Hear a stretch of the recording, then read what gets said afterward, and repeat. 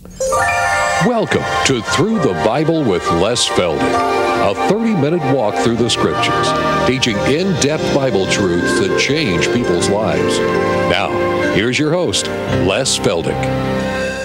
Okay, good to see everybody in again this afternoon, and for those of you joining us on television, we trust you realize we're just an informal Bible study. I've said from the time we've started that we're not here to twist your arm out of one group or into another one. But our main focus is to just get you so interested in the Word of God that you'll begin to study on your own. And we trust that applies to everyone here in the studio as well. That our number one priority is to get people to start studying the Word. And I think we're succeeding to quite a degree. So many of our letters say basically the same thing, that for the first time in their life, they are not only just reading their Bible, but studying it and understanding what they read. So we just trust that you understand this is our sole purpose, and after all, the Word of God is truth, and the Holy Spirit has been given to us that we can discern it. And so this is our prayer, and this is our whole purpose for being here. Again, we always like to remind our audiences that all the past programs are available on video and on the audio cassette tapes as well as the printed page. So if you're interested in any of those things, you can just give us a call or drop us a line, and we'll be back with you. Okay, purpose of this is Bible study, so we're going to get right back into the book where we left off at the end of our last program, which was in Philippians chapter 3, verse 15 and 16. But now we're going to move on down into verse 17, where Paul makes one of those graphic statements that a lot of people just don't like to swallow. It just rubs them wrong. And here it is. Brethren, be followers together of me. Now, you know what 99 out of so-called Christians say? Well, I don't follow Paul, I follow Jesus. Well, you know, my favorite cliche on that is, then what do you do when he comes to the shores of Galilee and he keeps going? Pretty hard to do, isn't it? Because he was God, see? We can't walk in his footsteps. But the Apostle Paul is just as human as we are, and we are admonished to follow him as he follows the resurrected Christ. And of course, that's what I'm always emphasizing, that Paul only knows Christ crucified, buried, risen from the dead, ascended back to glory, and it was from that position in glory then that the Lord reveals all these precious truths to the Apostle Paul. And that's what makes his apostleship so unique. This is why he can say, by the inspiration of the Holy Spirit, that now we as grace believers are to be following him as he follows Christ. Let's just chase a few of them down. This isn't the only one. Let's go back to 1 Corinthians chapter 4. Because, again, we do this just to show folks that you can just spend a whole evening just chasing down some of these references that tie everything together. In 1 Corinthians chapter 4, verse 16. And, again, we get letter after letter that commend us for putting the Scriptures on the television screen. So this is why we appreciate the fact that Iris can find them as quickly as we can. And of course, she's always reminding me not to just give her the chapter. She has to have the verse as well. So anyway, honey, we're ready for chapter 4 of 1 Corinthians and verse 16. And again, remember, every word that Paul writes is inspired by the Holy Spirit. This isn't just his personal ego coming out, but it's the inspiration of the Holy Spirit who says, wherefore I beseech you, be ye followers of whom? Me, see, of Paul. Because he was the one who was literally now walking in the footsteps of the ascended Lord. Not the earthly Jesus, not the one who we see so much of in the gospel accounts, but this is the ascended Lord who has now finished the work of the death, burial, and resurrection, which of course becomes our gospel. All right, the next one I think is in chapter 11, still in 1 Corinthians. 1 Corinthians chapter 11. And he says basically the same thing again. And you know, I've always emphasized, why does the Scripture repeat? Well, the same way we repeat today. Emphasis. If you want somebody to really get something straight, you don't just tell them once, you tell them twice, maybe 3 times, that this is the way you want it done, all right? The Scripture is the same way. Whenever there's a repetition within a short period of time, it's there for emphasis. All right, now look how beautiful then, 1 Corinthians 11, verse 1. Be ye followers of me. Now here's the whole thing. Even as I also am the follower of whom? Of Christ, see? So it isn't that we are told to follow just the human steps of Paul, but really as he follows Christ in the realm of the Spirit, so also we do. All right, keep turning to the right and come to Ephesians, Galatians, Ephesians, chapter 5, verse 1. Now, those of you who have been with me ever since we started in Romans, remember that we're always pointing out that Paul's earliest letters were pretty much elementary, were the basic fundamentals, but when we started those prison epistles of Ephesians, Philippians, Colossians, and Philemon, we took a jump up and we get into higher ground or deeper water, and we get into the further revelations that Paul experienced and wrote then shortly before he was martyred. So here's one even late in his ministry now. And he's still saying the same things. Ephesians 5, verse 1. Be ye therefore followers of God as dear children, see? And walk in love, even as Christ also hath loved us, and hath given himself for us, an offering for a sweet-smelling savor. And then he delineates all the things that should no longer be a part and parcel of our Christian experience. And so always remember that we follow him even as he follows Christ. All right, the next one I think I'll take you to is Thessalonians. 1 Thessalonians chapter 1, and we can drop in at verse 6.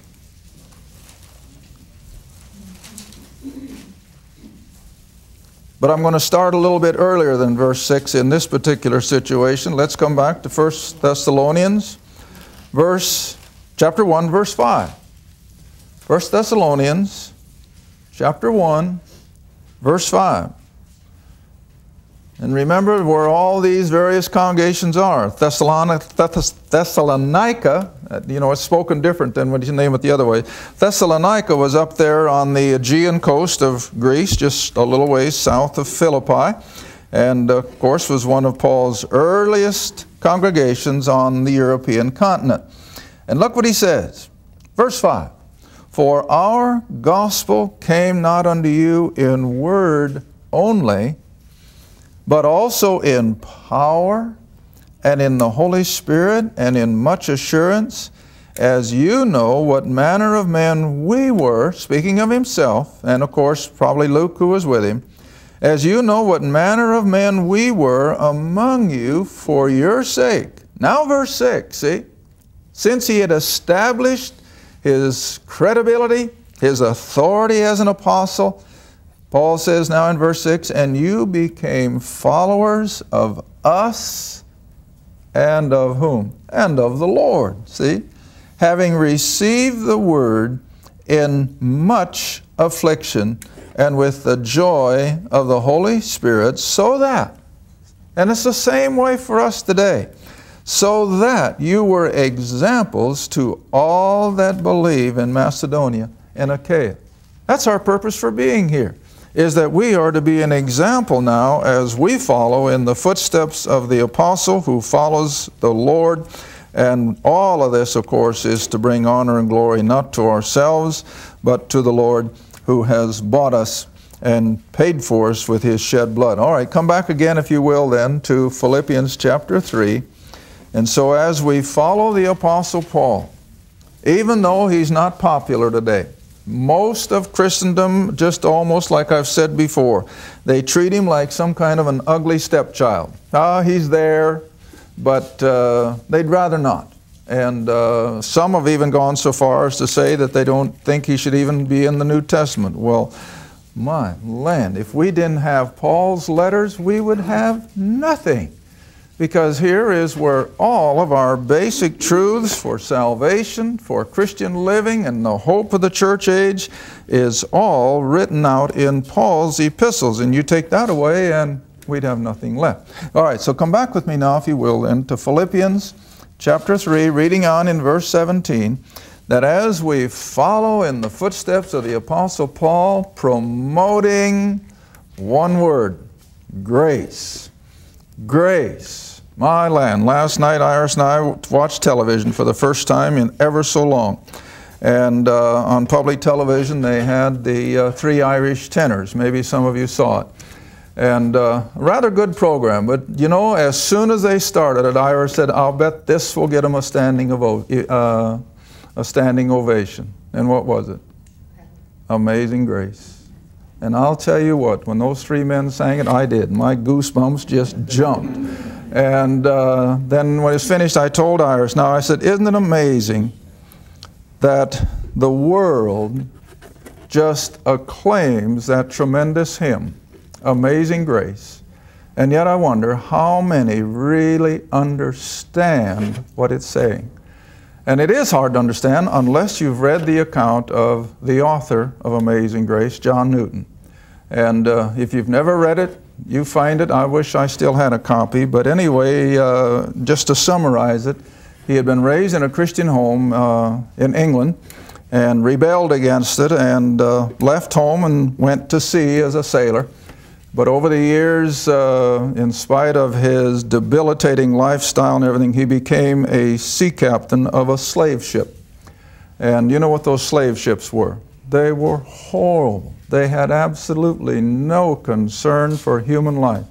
And with it, of course, he was an intense alcoholic and immoral and you name it. So anyway, his whole life had just simply hit the skids. And finally, as he was getting old and up in years, he remembered what he had heard at his mother's knee. And he cried out for salvation. And the Lord saved him, miraculously.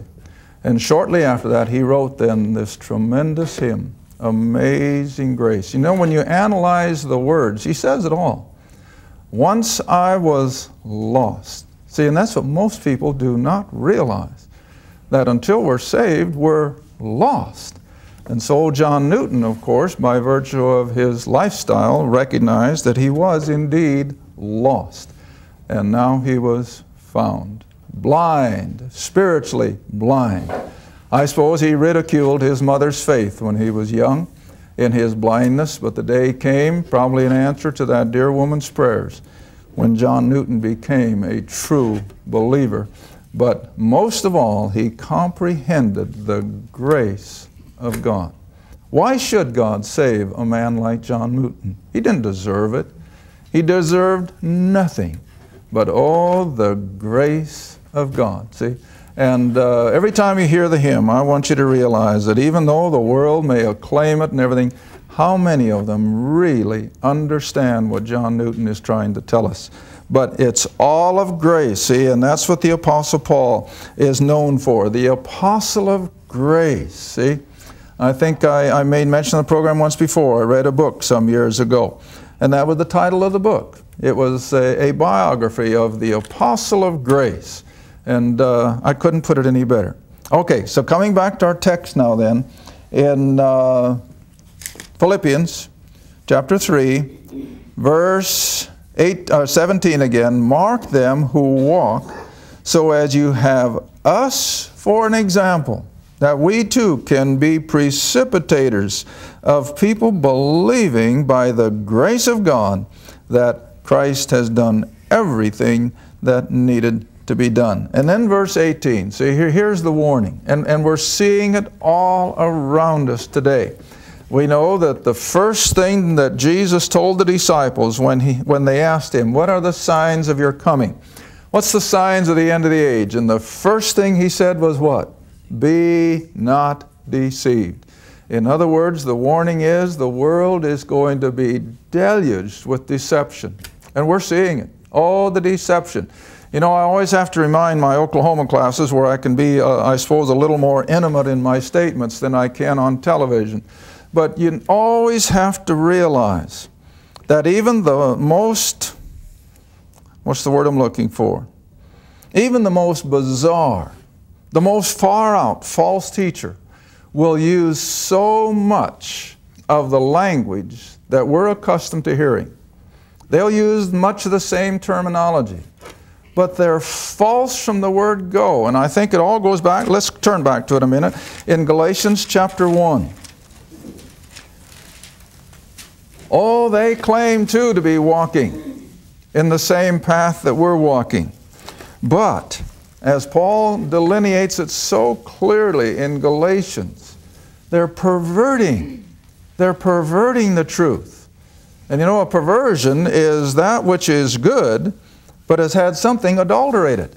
That's the whole idea. And I think that hits the nail on the head with so much of what we're seeing today in the name of Christianity. Galatians chapter 1, starting at verse 6, honey. Galatians 1, verse 6, where Paul writes, I marvel, I'm amazed that you are so soon removed from him who called you into the grace of Christ. And where were they slipping to? Another gospel. But then he comes back in verse 7, it's not really another. It's not something totally different so that you can see, hey, these people are something that is not what I've heard before. No, that's not what they do. They use a portion of the truth, a good portion.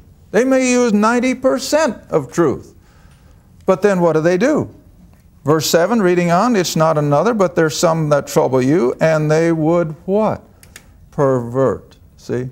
To pervert something merely means that you take something which was pure, it was genuine, and you add something to it. And you have a perversion. And you can have it in all aspects of life. See? You can buy consumer products that may on the outward view seem perfectly legitimate, but it's been perverted with something that cheapens it. And so this was Paul's admonition then, that the true believers there in Galatia were not to be led away with a perverted gospel. Oh, it still had the basics of what he had taught them, but now they had perverted it, in this instance, of course, with demanding circumcision and law-keeping and so forth, which became then the perversion of those early congregations. But we're seeing the same thing today. They'll use the right language, they'll use so much of what we call the truth, but then they throw in this other stuff and it becomes nothing more than a perversion. And we're to be aware. See, this is why we have to know what the Word really says, lest we be led astray with perverting. Okay, come back to Philippians then again, if you will. Verse 18. I kind of jumped the gun, really, because this is where I probably should have used Galatians 1. Verse 18, for many walk, of whom I have told you often, and now I tell you even weeping. It was breaking the apostle's heart that these kind of things were going out amongst those congregations. Remember where he is. He's in prison. He's not in a position where he can go out and confront these people. He has to do it only by the written word. And so he says, even weeping, that they are the enemies of the cross of Christ. Even though they say much of the same thing that he says. But it's by that perverting his gospel that they have brought that anathema upon themselves. And they have then become the enemies of the cross of Christ. Oh, but they think, seemingly, they think they're preaching the gospel. They think that they are getting people on the right track. But the apostle says they're not. And it caused him to weep, and that they are the enemies of the cross of Christ. Now look at verse 19. You'd think this would scare some of them. Whose end is destruction, whose God is their belly. Well, now that's a King James term, but whatever. It says what it means, and it means what it says. It's their physical appetite. That's all they're concerned about. And whose glory is in their what? In their shame. Oh, they may have outward glory, but the real fruit of their work is shameful because they mind what kind of things? Earthly. That's what it says. And they mind earthly things. Now, I have to go into the next verse for a minute before I pursue that thought. And verse 20, for our citizenship is where? In heaven. Now, you remember ever since we first started this whole series, too many years ago to want to remember, way back in Genesis, we made the distinction that everything concerning the Jews and Israel was earthly. Everything that was under the law and the Old Testament prophecies, all of those things were earthly, whereas all of ours are heavenly. Let me show you what I mean. Come back to Genesis. Come back to Genesis. Hope I can find it. Genesis chapter 26, verse 12, 13, and 14. Genesis chapter 26, 12, 13, and 14. Now this isn't the only, this is just an example. We haven't got time to chase down all these verses that show the material wealth of these Old Testament people, especially the patriarchs. Now in chapter 26, of course, we're dealing with Isaac, who had already been given, remember, way back in chapter 16 or 17, somewhere back there, that everything Abraham had, he gave to his son Isaac. And so now then in chapter 26, Isaac has been a good manager of what he inherited, and he's increased it. And now you'll see in verse 12, then Isaac sowed in that land and received in the same year 100-fold, and the Lord blessed him. Now what kind of blessings are we talking about? Physical, material. See, we're not talking about spiritual here. We're talking about his material blessing. He sowed a crop and it increased 100-fold. Verse 13, and the man waxed great and went forward and grew, that is financially and materially. He grew until he became very great. See, God doesn't condemn wealth.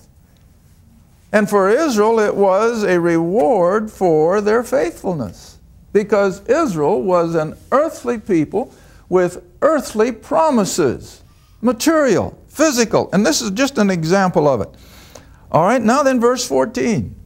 Just to make sure that you understand that we're talking about material blessings. Verse 14, for he, Isaac, had possession of flocks and herds, great store of servants, and of course that means everything that went with it. Now if you'll remember, we're not going to take time to go and look. You remember when Abraham sent the servant up to Syria to get a bride for Isaac? And when the servant first approached the family, what did he make sure that they all saw? Those gold rings and bracelets and earrings, which designated the wealth of his master Abraham. See? And then all that wealth was handed on to Isaac, and Isaac promotes it. And so it got to the place that the Philistines, verse 14, of course, envied him. That's nothing new, is it? People haven't changed even to this day. So anyway, the point we want to make here is that, coming back to Philippians then, if you will, is that all of the promises of the Old Testament to the nation of Israel were indeed earthly, and they were material. They responded to the commands of God, and God, of course, in turn responded to their obedience with their material blessings. But for us, the believer, that's not the case. Our blessings, all of our rewards are heavenly. Now that doesn't mean that God can't bless us here on this earth, and that God can't bless us with wealth and so forth, but we're not to expect it. And some of these preachers have just put it out there that if you do such and such, God is duty bound to make you a millionaire. No, He isn't. That's not the gospel of grace. That's not Christianity. Our promises are heavenly. And even though we may go through this life with absolutely nothing of this world's wealth, so what? All the wealth of glory is waiting for us. And one day we're all going to cash in on it. And so always remember that that's why the Apostle Paul will say later in this same book of Philippians that no matter what his lot in life, he was what? Content. He was content. And even though I'm sure he was wealthy early in his career, he pitched all that, as we saw in our last program, and counted it but trash for the sake of the gospel. Why? Because now the true wealth of the believer is heavenly. And those are heavenly promises. All right, so now verse 19. For these people who are adulterating and perverting the gospel of Christ, they are doing nothing but satisfying their physical appetites, and they mind nothing but what? Earthly things. The material, the physical, see? And let's see, I think I got time. Turn back with me to the little book of Jude. I'm going to have to do this quickly, honey. Jude, little book just in front of Revelation. And this is the same kind of people that I think the Apostle Paul had on his mind when he says it caused him to weep because they were perverting that pure gospel of the grace of God, and they were adding to it things of the flesh and of the material. But look how Jude describes them. Verse 8, only one chapter. So verse 8, likewise these filthy dreamers defile the flesh, they despise dominion, speak evil of dignity. Down to verse 10, they speak evil of those things which they know not, but what they know naturally. See? Now the natural man is tied to what? Heaven or earth? Well, the earth. And so it's saying the same thing, that these false teachers are merely concerned with the material. They try to use the verses, I suppose, from the Old Testament to substantiate their thinking. But I got news for them. We're not living under the Old Testament economy. We're living under grace. And under grace, our whole scenario is heavenly.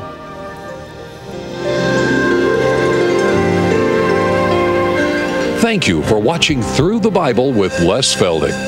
Through the Bible is a partner-supported ministry. If this program has been a help to your study of the Scriptures and you'd like to see others enjoy the teaching, your support would be greatly appreciated. Write to us at Les Feldick Ministries, Route 1, Box 760, Kinta, Oklahoma 74552, or call 1-800-369-7856. Remember, all programs are available in printed form, audio cassette, and videotape. Be sure to tune in next time to Through the Bible with Les Feldick.